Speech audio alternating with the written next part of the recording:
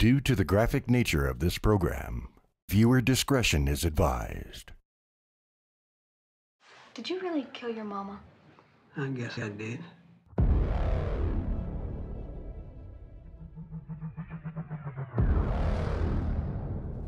You telling me you never killed anybody before? I ain't saying that. What do you got in mind, Henry? What do you think? What do you say, Otis? You want to go grab a beer? If you shoot somebody in the head with a .45 every time you kill somebody, it becomes like your fingerprint, see? But if you strangle one and stab another, and when you cut up, when you don't, then the police don't know what to do. Guys need any help? Do you need some help, or can you do it yourself?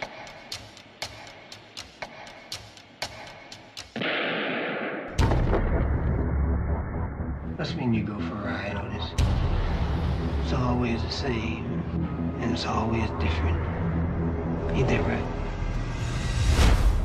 Sure, it's good to talk to you, Henry. You're not judgmental or anything like that. Open your eyes, Otis. Look at the world. It's either you or them. Did I stutter? Give me the $50 and get out! Don't do that, Otis. She's your sister.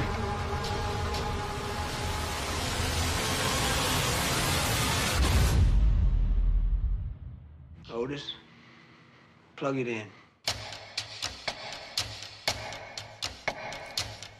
Hey everyone, welcome to another edition of Viewer Discretion Advised. I hope you're all doing well. This is the Halloween episode, so happy Halloween to everybody. Originally I was supposed to have a guest on here. My friend Carrie was going to be joining me, but she canceled. She was sick. She had a cold, I guess, but we'll have her on here in a future episode because she appreciates fucked up shit like me, so it'll definitely be a good episode whenever we can get her on. And yeah, anyways, I hope she's feeling better. But the show must go on, and with that, I, by myself, watched a movie called Henry, Portrait of a Serial Killer. And I gotta say, right off the bat, this is an amazing movie. You guys definitely have to watch this. I watched it on Amazon Prime. It's on there. You can watch it for free if you have Amazon Prime. If not, you can rent it on there. It's only like, I don't know, maybe $2 or $3. It's well worth it. Very pleasantly surprised by this movie. I had never seen it before. It's outstanding. It is. And how I kind of gauge movies nowadays is I'll watch it and I think, well, would I buy this on DVD or Blu-ray? And I get kind of picky with that stuff. As soon as I got done watching this, I was like, I gotta buy this movie right away because the rewatchability on it, I think, it will be great. And oh man, it's just such a good movie. It's so dark and so disturbing, and yeah, it just doesn't let up at all. Like, it is just dark and bleak and disturbing just throughout the entire movie. There's no sort of change. There's no light moments, funny moments. It is fucking dark through the entire thing. So yeah, we will be discussing this excellent movie. All right, so to get into the basic premise of this movie, it's a psychological horror film. It came out in 1986, but it didn't actually get released until 1990. It had like a lot of trouble finding any sort of distributor because people thought it was so controversial that they didn't want to distribute it. They didn't want to have it in like mainstream theaters. Yeah, so this movie came out in 86, and it's about a guy who is just a serial killer. He goes on random murder sprees, and he seems to kind of just operate without, impunity. I mean, that's basically the gist of it. Like, you're just watching literally a portrait of a serial killer. You're not supposed to feel sympathy for him or anything like that. You just watch it. You just watch a guy maneuver in his life and just act completely fucking crazy. But basically, yeah, it's a story of Michael Rooker, who's the main guy. He plays Henry. He is kind of this like nomad. He just kind of like just drifts around the country, and his friend Otis, who was a guy that he met in prison, he ends up living with him and they're roommates, and Otis's sister comes to live with them, and she's kind of in a bad situation. She's on the outs with her husband and things are going her way, so she just wanted to get away for a little while and stay with her brother. And she kind of develops an interest in Henry. Not kind of, she does, actually. Like, right away, she gets the hots for him. And they develop a bond. They both have sort of a similar background as far as, like, abusive history. Her father raped her. His mother did awful things to him, which we'll get into that a little bit later, because a lot of what is in this movie is actually based on a real guy named Henry Lee Lucas, which we'll discuss a little bit about. And yeah, that's basically just it. It's just this guy going around killing people. This girl likes him, and his friend Otis that he met in prison, he's kind of like this low-life drug dealer, works like 2 days a week at like a gas station, and just basically just like an all-around loser. So with that, let us get into the production of this movie. So in 1984, there were producers known as the Ali brothers, and they hired a guy named John McNaughton. John McNaughton was a former delivery man for their video equipment rental business. So when they hired him, they wanted him to direct a documentary about gangsters in Chicago in the 1930s. And the film was called Dealers in Death. And it was one of those movies that just gets released on home video. It was never in theaters or anything.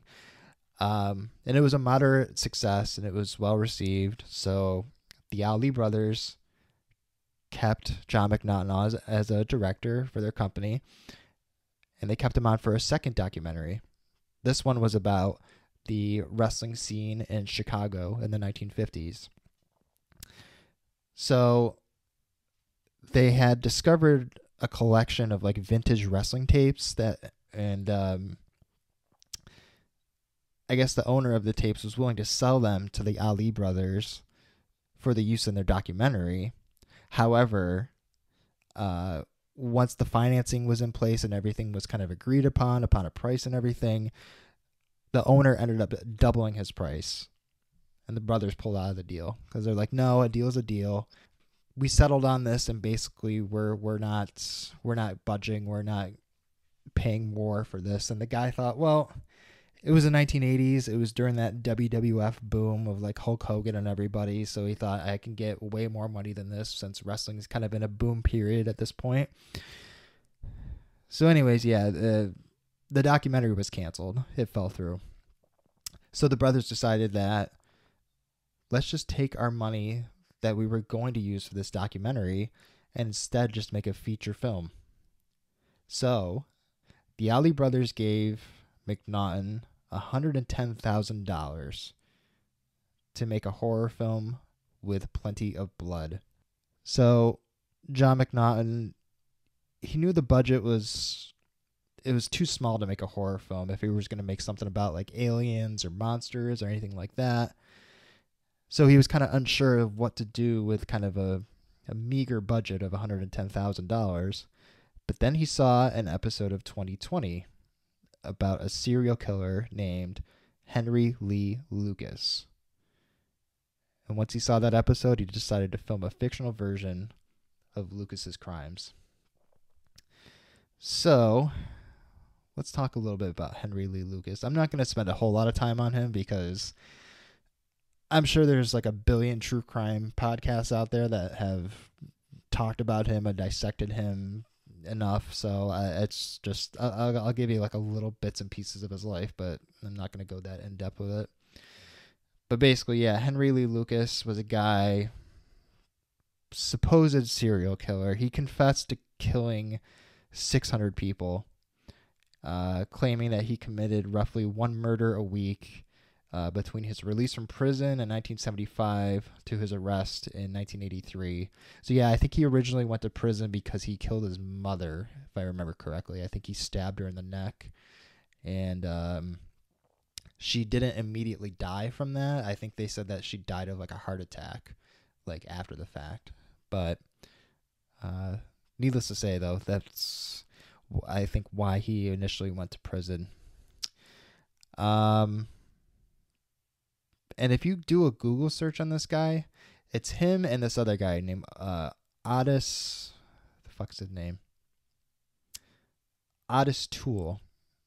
It looks like Otis, but it's pronounced Otis, apparently.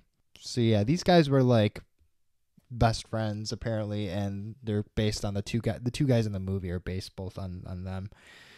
And apparently the both of them, while they were in prison, they just decided to start confessing to a bunch of murders. This guy Otis confessed to about 125 murders. As I said, Lucas, he confessed to about over 600 murders.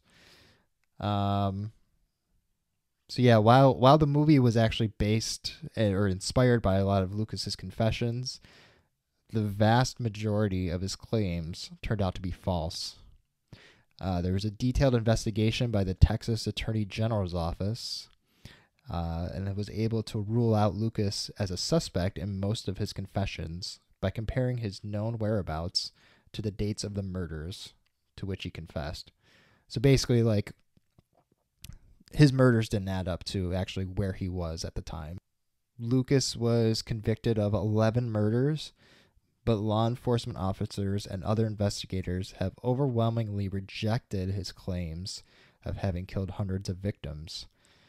The Attorney General's office produced the Lucas Report, which concluded that reliable physical evidence linked Lucas to 3 murders. That's it. He confessed over 600 murders, but he only killed 3 people. And I just got to say, too, real quick, do a Google image search of this guy if you don't know what he looks like already. Go on Google, type in Henry Lee Lucas and Otis Toole, Otiss. These guys just look like absolute pieces of shit. If you were to see them, you'd be like, yep, that guy is up to no good. He did something. I don't know what, but he did something. Yeah, it's disturbing. They just look exactly like a stereotypical serial killer, if you were to imagine one. So yeah, he was only linked to 3 murders, one of which was being his mother. So why did he confess to over 600 murders? Why would he do that? Well, the hundreds of confessions stemmed from the fact that Lucas was confessing to almost every unsolved murder brought before him, often with the collusion of police officers who wanted to clear the files of unsolved and cold cases. Wow, so everybody was just a giant piece of shit in this. They were just like, hey, we're too lazy to figure all this stuff out, so just confess to this and we'll make it easy for you here in your prison stay. Just confess to all these murders so we can get rid of them. Yeah, Lucas reported that the false confessions ensured better conditions for him, as law enforcement officers would offer him incentives to confess to crimes he did not commit. Such confessions also increased his fame with the public. Lucas was ultimately convicted of 11 murders and sentenced to death for the murder of an unidentified female victim known only as Orange Socks. What a way to go in life. You're born into the world. You're living, I'm assuming, a horrible life. You get murdered by this asshole, and nobody can identify you. So your legacy is Orange Socks. That's all anybody refers to as. You're just orange socks. Better than pink socks, I guess. His death sentence was commuted to life in prison by the then governor of Texas, George W. Bush, in 1998, and Lucas died in prison of a heart failure on March 13th, 2001. Bye, bitch! Oh, and one other thing I wanted to talk about, too. So this guy, Otis Toole, he also did the same thing as Henry Lee Lucas as far as confessing to a bunch of crimes. Crimes that he didn't commit. One of them being the murder of Adam Walsh.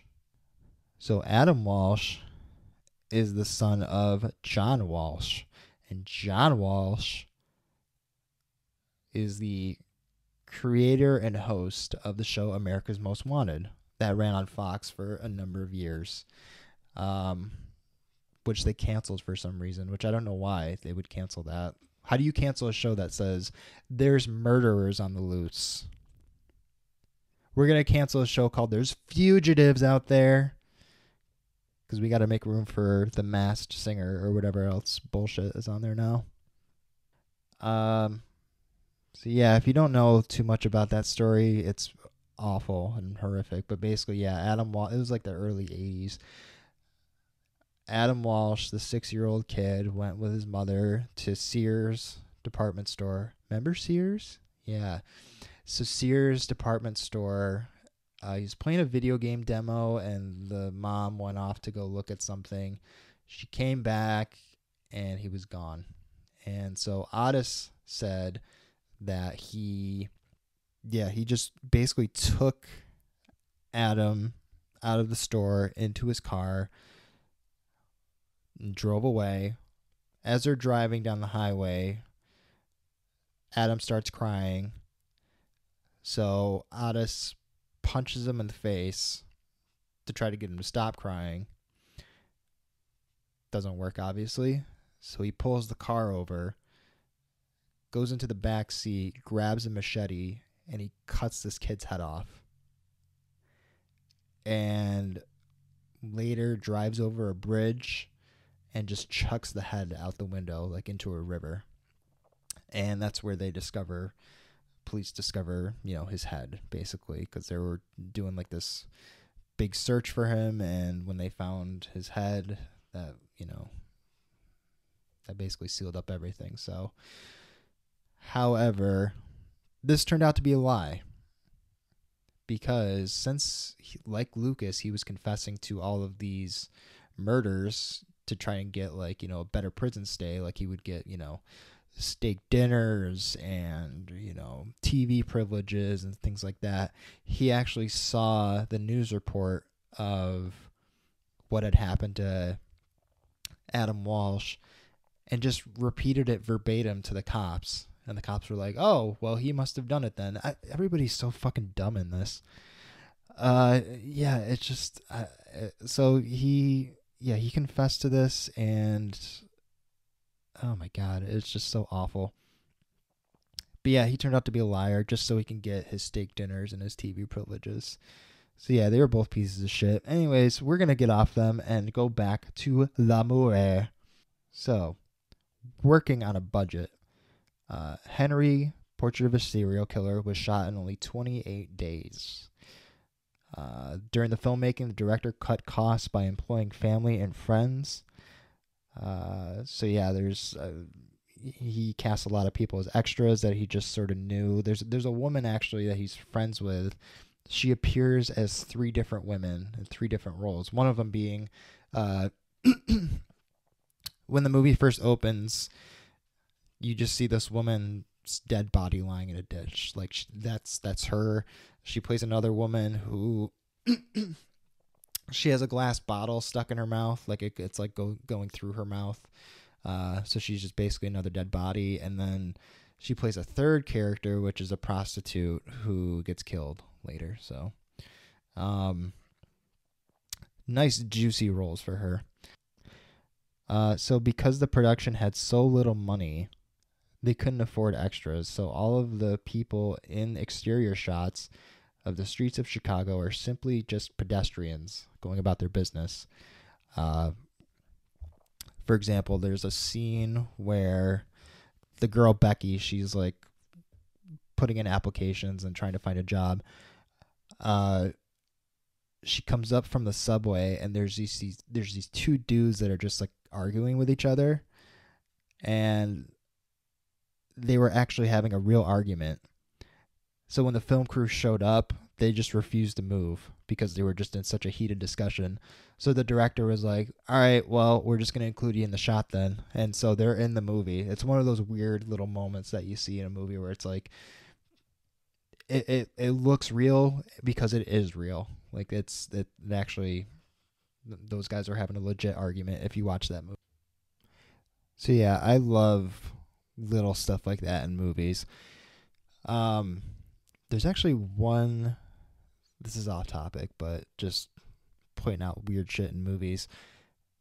There's a scene in Back to the Future Part 3 where Christopher Lloyd and the woman that he's with and her two kids, they're about to get on a train.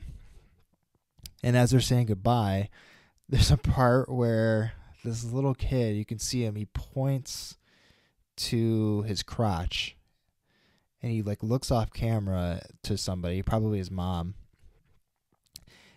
and he's pointing to his crotch, and he's just like wincing, like saying like, I have to go pee. And I guess nobody caught that in the editing.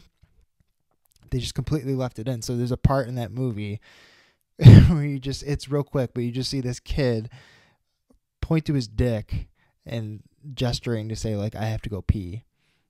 So I just, stuff like that I just kind of find interesting. There's also another part in The King of Comedy with Robert De Niro, which he's in a restaurant and there's a guy sitting behind him like in the background, and he's mimicking all of the movements that Robert De Niro is making. So like when Robert De Niro makes like big gestures with his hands, the guy in the background makes the same type of gestures with his hands. It's fucking weird. It's amazing too that nobody caught that either, but if you watch that movie, you can see that scene. And ever since I saw that, I'm like, I cannot take my eyes off of it, and it kind of ruins the scene. Still a great movie though. But yeah, anyways, getting back on topic. Let me see here. So yeah, they cast Michael Rooker in the main role as Henry. If you don't know Michael Rooker, he's a character actor, but he's probably best known for playing Yondu in the Guardians of the Galaxy movies. He's like that blue dude. And he's really good. He's an amazing actor. Apparently, when they cast him, when he went on the audition, he just auditioned, I think, at like the director's apartment, and he was so in character that they weren't sure if they were actually, like, if he was just playing the character or if this really was how he was in real life, if he was this like really weird, disturbing person. So they were kind of almost reluctant to hire him because they were like, I don't want to hire this crazy person. But he was just being he was just like staying in character basically.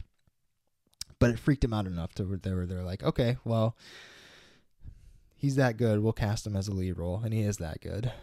And he remained in character for the duration of the shoot, even off the set. He didn't socialize with any of the cast or crew during the month-long shoot. There was a costume designer that he would travel to the set with each day, and this costume designer didn't really know from 1 minute to the next if she was talking to Michael Rooker or if she was talking to Henry, because sometimes he would speak about his childhood and his background, not as Michael Rooker, not as himself, but as Henry. And he remained so in character that during the shoot, his wife, Michael Rooker's wife, discovered that she was pregnant, but she waited until filming had stopped before she told him. Obviously, method acting works for some people. I don't think it works for everybody, though. but this definitely worked for him in this movie. It's chilling. And when method acting doesn't work, it's embarrassing. Like, there's a documentary on Netflix called Jim and Andy. It's about when Jim Carrey played Andy Kaufman in that movie about his life. And if you haven't seen it, it's basically like Jim Carrey just is an asshole through that whole entire production. Like, on the set and off the set, he's just acting like Andy Kaufman. And it's not even like, you don't watch it and think like, oh wow, he's so brilliant, he's so deep and incredible. Like, it's just like, no, this guy's being a jerk. Like, he's not a method actor, he's a comedian.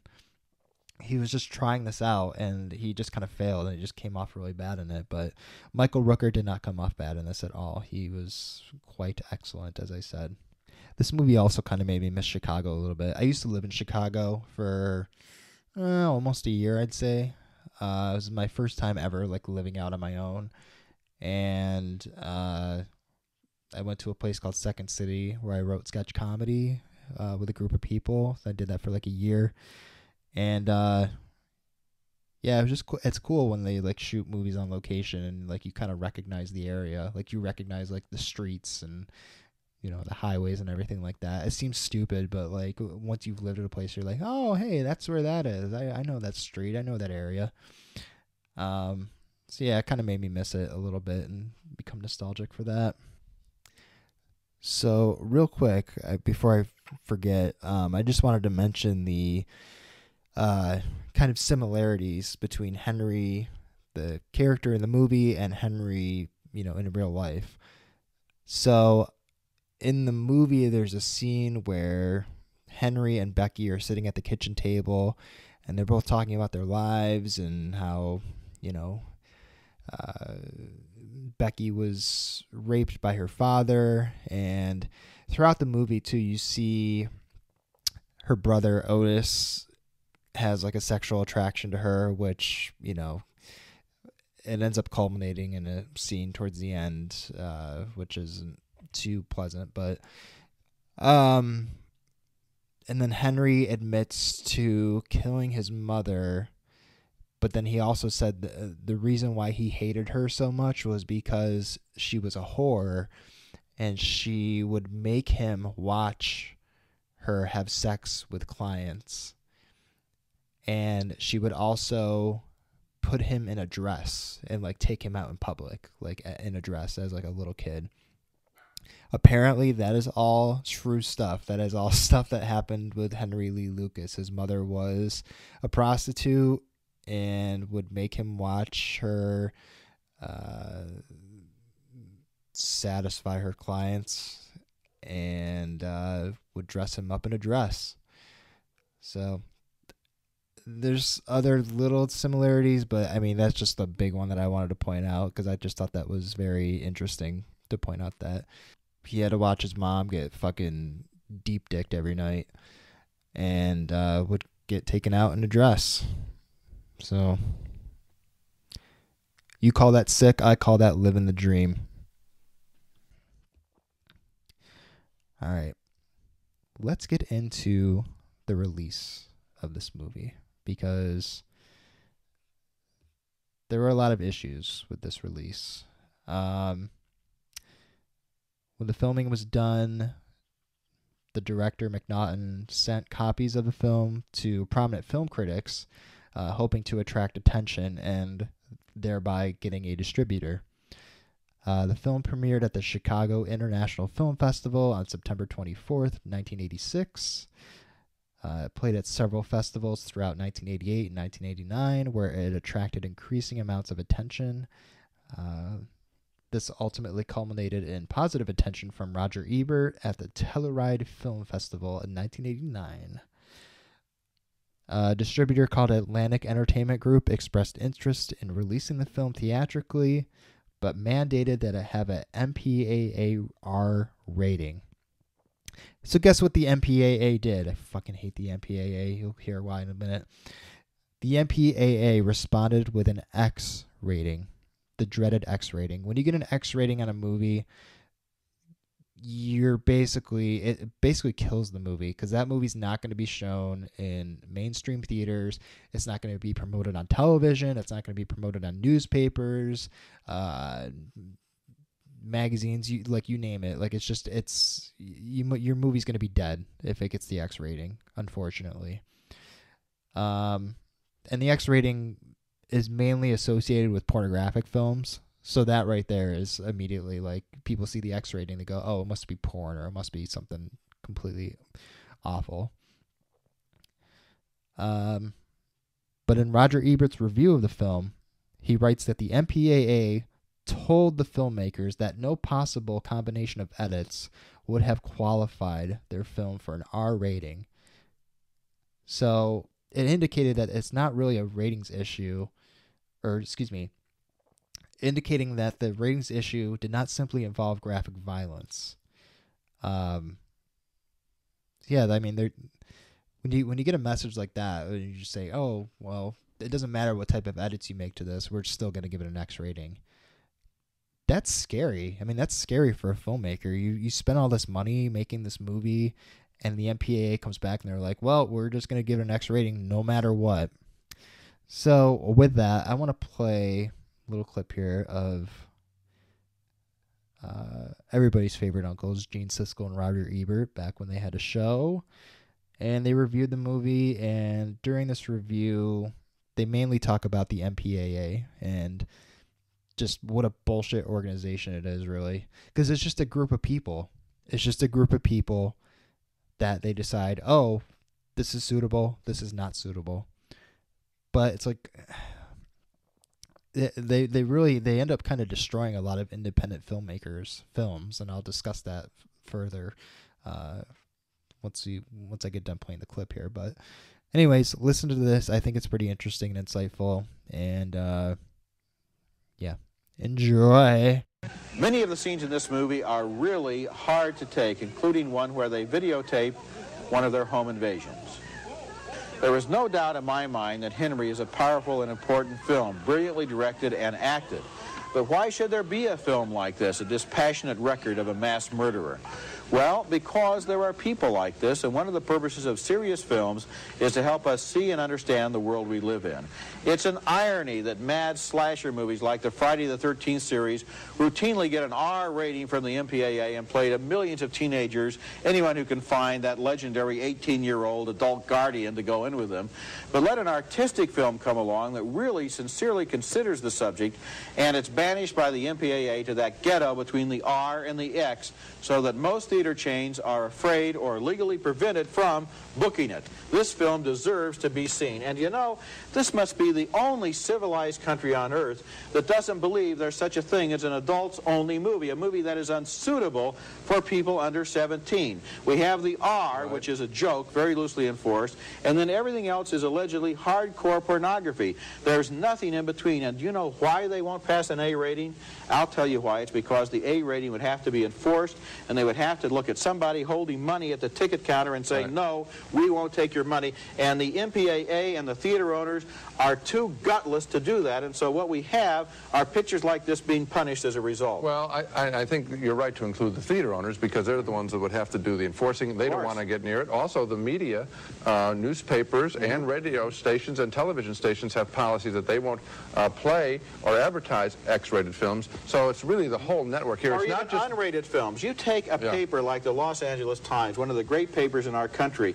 Its own critics have said that a movie like Henry and a movie like The Cook, The Thief, and so forth are great films, but will they allow them to be advertised if they were rated X? No. So yeah, it's just, yeah, Roger Ebert basically summed it up there. It is all about money. That's really what it all comes down to. You know, they don't want to turn away any potential customers who have money in their hands and say, like, oh, I want to see Henry, Portrait of the Serial Killer.